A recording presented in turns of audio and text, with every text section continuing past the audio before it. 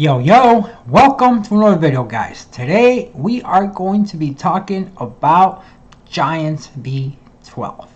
A lot of people have been asking me about my mid-game team for Giants B12, and that's what we are going to be doing today. Now, I just want to show you guys something really quick. My mid-game account is pretty bad when it comes to towers. So I want to show you guys my towers so you get an idea of what I'm working with. And yeah, it's been challenging to say the least. Okay guys, so before I get into the team, I just want to say the first mid-game video I asked you guys to show me some support and hit that subscribe button if you're new, because it showed me that you wanted more mid-game content. So that being said, thank you to all of you that did hit that subscribe button. We got 350 new subscribers, which is awesome. But I am gonna ask you again, if you're new, please show me some support. It shows me that you guys actually do need the help, and then I will take time away from my main account to provide content for you guys just like this. All right, now I personally, on this account, if you following my mid-game series, my improvement is going to come from the Necropolis. I need to get my BJR5 team up and running. But on streams and in comments, I've gotten a lot of feedback that you guys wanted a Giants B12 team first. So that being said, guys, I was kind of between a rock and a hard place as far as putting my best runes on my Giants team and just scrapping my Necro team. So what I'm going to show you, the runes are not amazing. All right, the runes are not amazing. So just know that you are going to have better towers.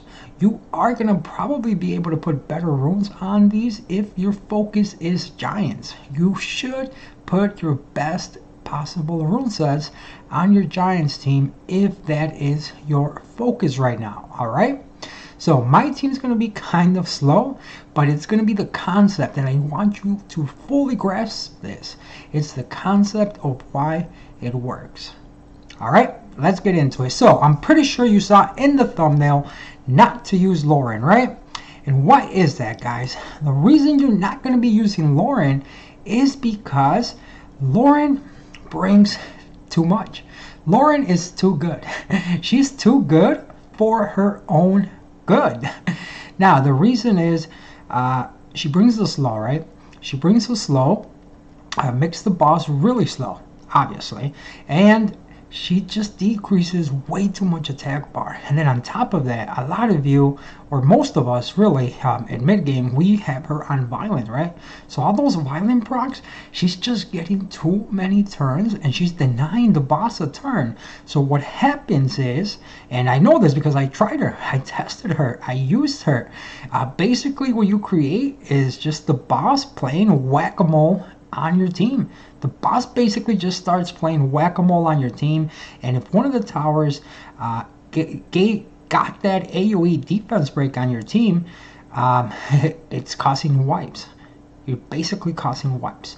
Or on top of that, because the boss is never getting turns, you have to physically just pound on him and pound on him with your monsters who are just not doing enough damage, and it's just taking too long, right? It is just taking too long. So let's take a look at my team, and obviously I will show you the runes and everything. Now you saw right there already how hard it was to get that mid boss down. That is one of the biggest changes to the B12 compared to B10. It's really just all that HP that mini boss has, but then on top of that, it is the damn resistance, man. It is crazy how much resistance this thing has. So one key note is we're gonna need accuracy on some of your monsters, guys. Now you see the team running, so the way it's working, we've got the Bella is here. I'm gonna kind of go over the roles as the team runs, right? So the Bella, she's very, very good here.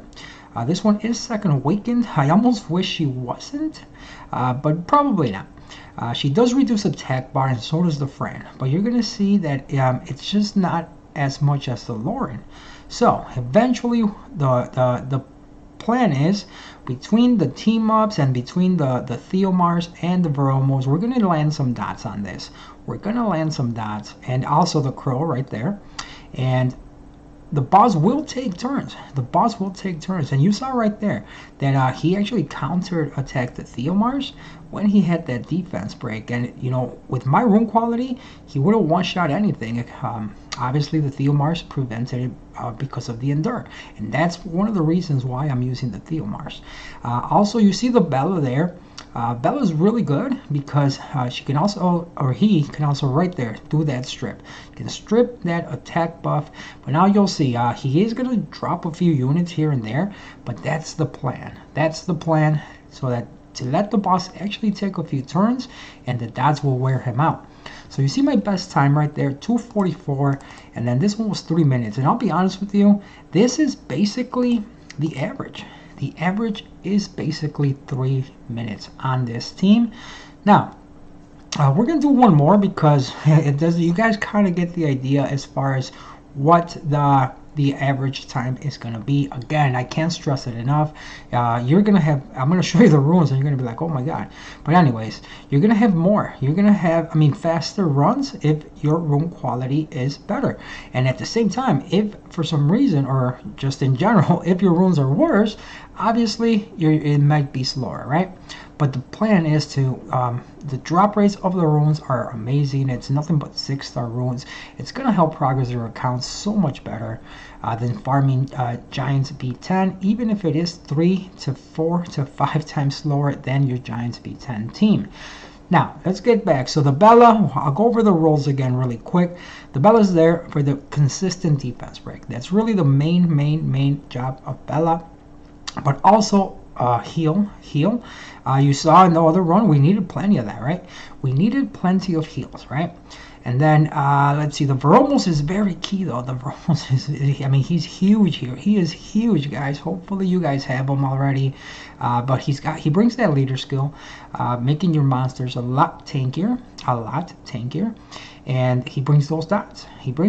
And then right here is the key. These waves, okay? These waves, he can, right there, that his second skill, he gives you that control, especially when he gets, when he stuns those side crystals. And one thing to note on that, you'll notice I'm not running any wind units, and there's a reason for that. If you run the wind units, for example, I was running a Bernard at first, which was great, but then he, say he uses skill 2, he's always going to target the middle guys.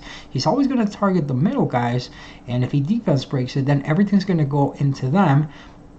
And it gives the side crystals the opportunity to basically kill you if the Veromos doesn't stun them. But because I'm not running any wind, everything's element neutral basically. A lot of them target the crystals actually. They target the crystals. So that's Veromos' job, and then right here, this is his main job, to cleanse these defense breaks with his passive. Look at that. And the way the team is set up, right before the boss moves, Veromos gets another turn, and he cleanses. And right there, the Bella again. Oh, I almost forgot again, I mentioned it earlier, but that strip, right? And you saw the Theomars. What the Theomars is here for, basically just to pump out damage. He is your damage dealer. He brings that dot, and you know, he's basically got that second life. And then the friend, obviously healer. That attack break though, the attack break is huge. It's huge on this boss. It'll allow you to survive a hit sometimes, even with the boss having attack buff, right? So that's the friend's role. Obviously the healing, the immunity, and the attack buff for your team. And then you've got the Crow. So the Crow, his job is to do some damage as well. Backup defense breaker for the Bella, brings the brand as well. And then on top of that, the team up, right? The team up, he can bring one of the dotters and add that extra dot. Okay, so again, there's no point in me just running these for 3 minutes. Now let me show you the runes so that you can compare and contrast, and then maybe you'll say, oh my god, I can definitely make this team, or mine's going to be so much better. Alright, so we'll start off with the Veromos. So again, guys, these are okay runes, not amazing, they're really not. So the Veromos is on speed, HP, and HP. Obviously this could probably get faster if I max every single slot, and you probably should. But just to show an idea, these are just, I mean, they're not amazing. They're not. At least in my opinion, you know. Although my judgment might be a little skewed because, you know, I have a endgame account, right? But this is the Theomars. Guys, I actually don't even have violence on him. You can put violence on him. You probably do have violence on him. So that's going to help. It's going to help speed it up. So he is on Swift Will, Speed, Crit Damage, and Attack. And again, that's because I just don't have enough violence runes. And you'll notice that a lot of this will not be grinded because my BJR5 team is just not there yet. Now, one thing to note on the Crow, and actually I want to focus this. You really, guys, you want to get as much accuracy as possible on the Varroa moves because those dots are what's going to kill him, okay? On the Theomars, I've got some, not enough, but again on this guy too, if you can get more, great. But one thing to note on this guy, he is not an F5, so his base stats are pretty low as far as the HP goes. Obviously, Second Awakened, they go up. And this could be better when I skill him up, and I probably will. I'll probably actually invest my Devilmon into him before some of the Nat 5s on here, because I mean, I'm going to be using him a lot because this new content, it's pretty hard, and I know I can use Crow in plenty of places. So look at this. These are my runes, guys. That one's actually really good. But that's a blade. And look at that. I'm using a 5-star. A 5-star crit damage rune. I'm sure you guys can do better than this. And here, HP rune, because like I said, you need him to survive. You need him to survive.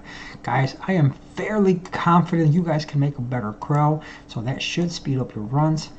Now, Belladon. You see that accuracy? That's huge. That's huge. If you guys can get to 85, that would be amazing. It'll speed up your runs because Bella will be actually landing the defense break on the mini boss a little more consistent, okay? So speed, and then just HP and HP. Violence, focus, and you see the runes.